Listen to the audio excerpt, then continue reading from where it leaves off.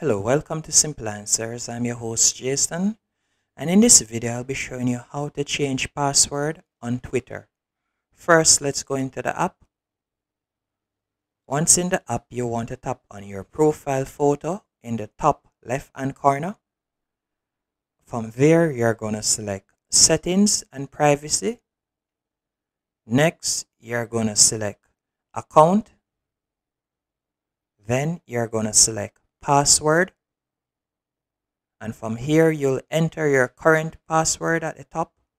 Then you're going to enter your new password. And you'll simply confirm it, and you're going to tap on Update Password. And that's it.